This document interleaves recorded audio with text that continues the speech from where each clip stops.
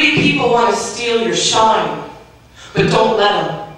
See, they're just trying to catch a contact high off the light that you've been getting. Don't sweat them. Trying to get shortcuts to the good stuff without taking the path you're treading. It's worthless to let it discourage you. Stay bright, stay true, rise above, and know that my love will shield from them. They can't take pieces of you.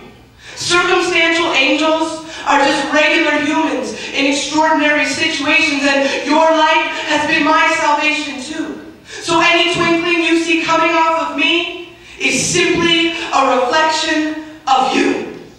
Circumstantial angels, regular humans, extraordinary situations, and never when you expect them. Sometimes an angel comes along with eyes like understanding. At least. Deserving of your time. At most. Deserving of your patience. At worst. A blessing. At best. A revelation. See, every time a bell rings, an angel gets their wings. But when our alarms are electronic and our phones are all digital and the chances for afterlife flights seem minimal, that's when you hear it. The clarion call of a spirit of a divine kind kindred. It's that band-aid of a buddy who finds you left for dead and helps you get to the other side alive. It's that voice of reason, that reasonable speaker, this sage dressed like a stranger, disguised as a teacher who reaches you completely with what you need to hear. The seraphim with the sympathetic ear, clearing away your kid fears and helping you get rid of tears through lessons or laughter, who'll kick your ass at basketball. But buy you a beer after. And not because they have to, or even because they want to. It's just that we're angels, and that's what we do. We pass our saving on to you.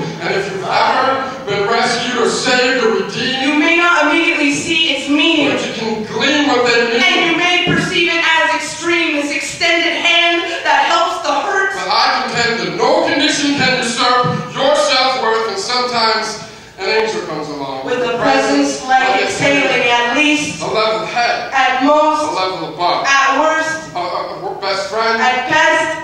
First love. See, you can't fit circumstantial angels on the head of a pin. They get in where they fit in. Not only do they spit to you, they listen too. And their mission is as true as their aim, to salve the pain. And if I had half a brain, I'd help these angels ascertain their importance. These angels are my short list of people who appreciate, and I appreciate them like stocks. Because they knock friendship out the box, and if you don't like that homie, kick rocks and prepare to sing a different tune to the same song. Because this is just a check. Some love and respect. It's dedicated to some time when my angel came along.